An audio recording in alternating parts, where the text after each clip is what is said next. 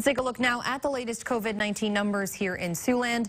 Woodbury County health officials recording 1 additional death from the virus, as well as 35 new cases. But the good news, 115 new recoveries. The county now surpassing the 6,830 total case mark. In Nebraska, Dakota County reporting 8 new positive tests today. The county has recorded more than 2,500 total cases. And in South Dakota, Yankton County reports 177 active cases. The county has seen more than 640 total cases. The state lists virus transmissions there as, quote, substantial.